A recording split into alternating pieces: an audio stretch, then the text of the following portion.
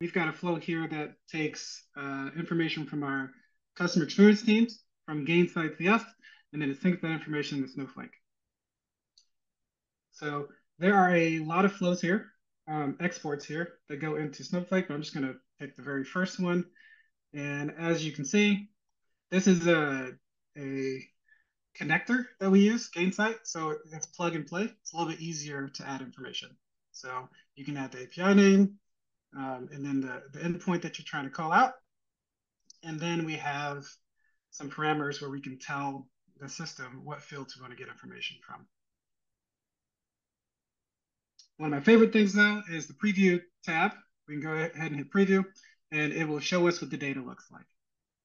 Or just like we sync the information from Gainsight to Snowflake, we can also take that information from Snowflake and sync it to our other systems like Salesforce.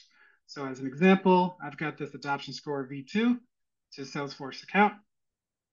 And again, I have an export here from Snowflake that can then sync into Salesforce. If I look into the import, again, it's plug and play because this is a connector.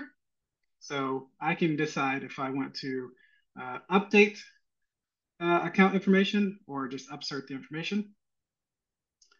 And I also have some field mappings that are, again, plug and play.